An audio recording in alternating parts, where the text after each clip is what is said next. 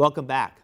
The Florida Arts and Culture Coalition, or FRACC, has received state funding that will allow it to expand its exterior community mural project that it launched last year. Executive Director Ashley Okino says the goal of the murals is to use art to help drive tourism and economic development in Fall River.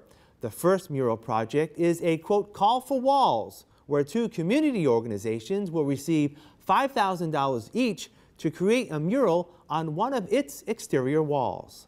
We're looking for nonprofits, different community organizations or community groups that have walls here in Fall River that are very visible, that have good traffic, whether foot traffic or street traffic in front of them, good sight lines.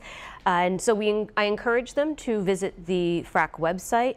We do have some guidelines listed about, we're looking to install, they have to be installed this year. And of course, we want to do that before the weather changes. So September, early October is the timeline we're looking at.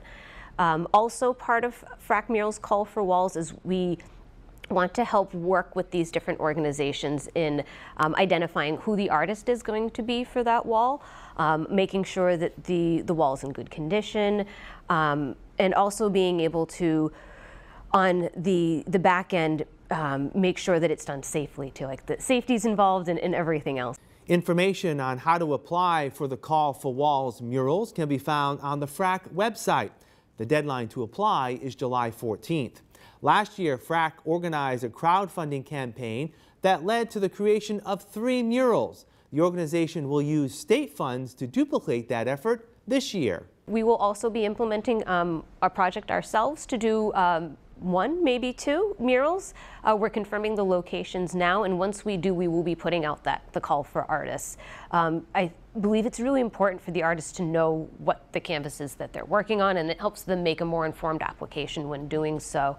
And so part of that program, again, really high visible walls that we're looking at that will make a really big impact. And like last year, we'll have some extra community events that will be tied into this. And so we are looking again to invite people back out to have lunch or a food truck or some ice cream with us while the murals are happening. Ms. Okino says the focus of both mural projects is for the artwork to tie into the fabric of Fall River. I think it's essential that it is part of the identity of the city, and I think that's what makes a good application from the artist standpoint as well. Like when we release our call for artists, within that call, it's also on FRACC to make sure that we give information that really informs people about the city. It informs them about the history of the location, the history of the city, the demographic of that particular part of the city or overall. You don't want it to be something that is completely out of left field and does not represent or mean anything to communities. And so I think that's very important to balance the artist's artistic vision, but make sure that their vision still can honor where it is being displayed.